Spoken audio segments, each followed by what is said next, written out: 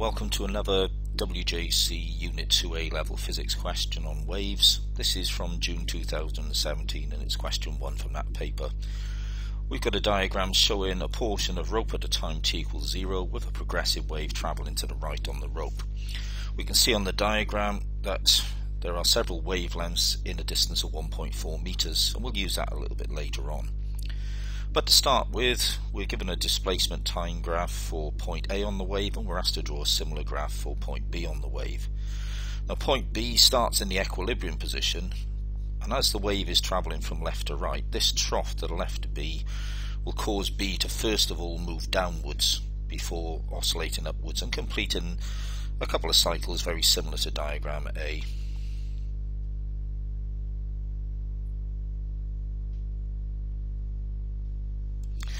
Apologies for the smoothness of the curve, but it's not easy drawing on this tablet. Next we've got to say how the phase of B's oscillations compares with those of A's oscillations. And again, the phasor diagram that we've seen in the previous video can be helpful here. So what we've got, 4 spokes. Remember that the phasor diagram rotates anti-clockwise. So spoke 2 corresponds to A because A is at a peak. B will correspond to spoke 3 because B is in the equilibrium position and just about to go down. So you can see, hopefully fairly clearly, that B leads A by 90 degrees. Alternatively, you could say that A leads B by 270 degrees.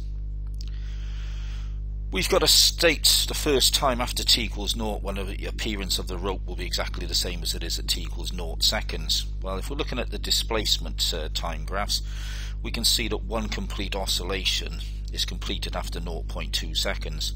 That's the period of the wave, so it's going to take 0.2 seconds before the wave looks exactly the same. Next we need to calculate the wave speed. Well, we know from the previous answer that the period is 0.2 seconds. That means that the frequency of the wave is 1 over 0.2 or 5 Hertz.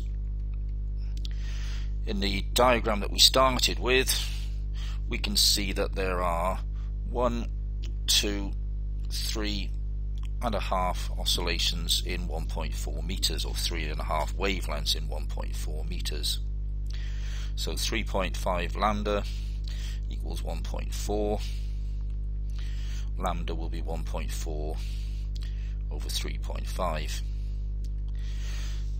You should be able to do this in your head. If we forget the decimal points, we've got 14 over 35. Both of those are divisible by 7, so that will simplify to 2/5 or 0.4 meters.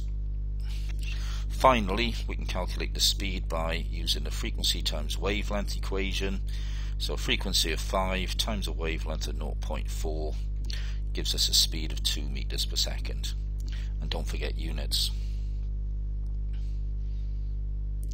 The question continues by asking about the student observing a filament lamp, which is a source of unpolarized light. And she observes that the lamp appears less bright when viewed through a polarizing filter. Firstly, we're asked what's meant by unpolarized light. Now we're going to be careful here that we don't just say that the light travels in any direction. It's the oscillations of the light, the vibrations of the electric and the magnetic field. So what we should say here is something along the lines of the vibrations of the light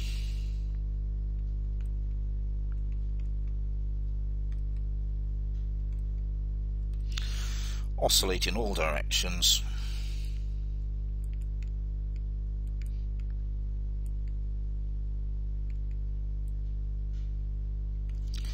perpendicular to the direction the wave travels.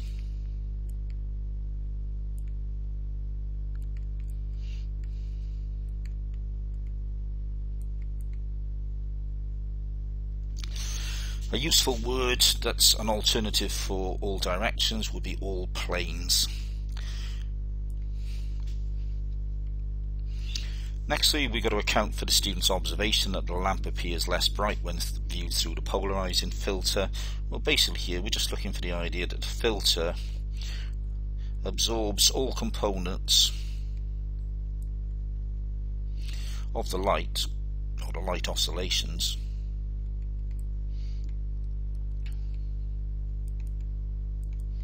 in one plane.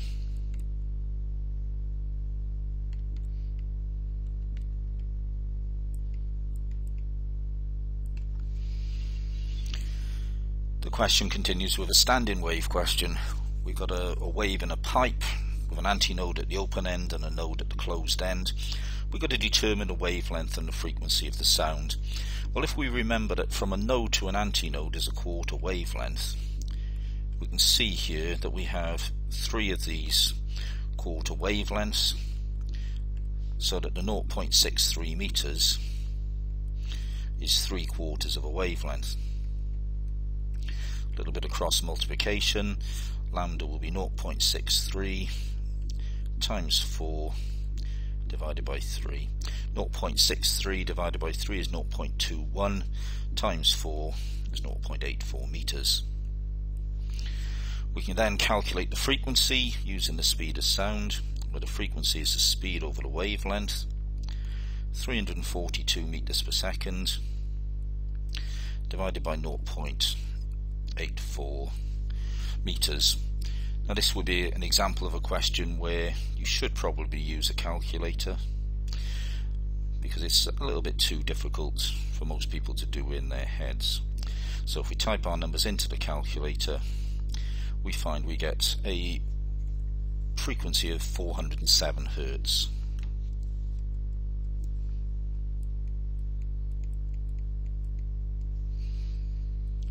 Finally, we've got to describe how, if at all, the phase of oscillations of the air varies along the pipe between W and Z. Well, the key point to remember here is that on a standing wave, all points between a pair of nodes are oscillating in phase. So all the points between X and Z are all in phase. But the particles in between a pair of nodes are in antiphase with the particles in the next node-to-node loop.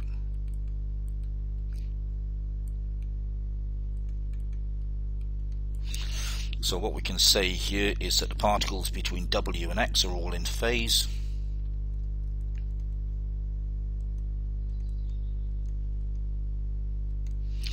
and the particles between X and Z are all in phase,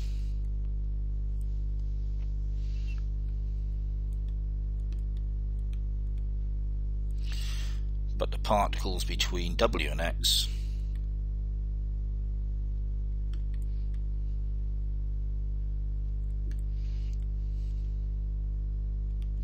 are in antiphase with those between X and Z.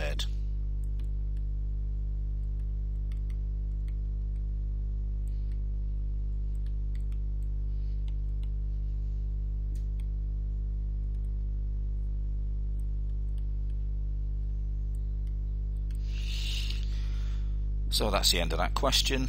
Thank you very much for listening, and please remember to give us a like and a subscribe.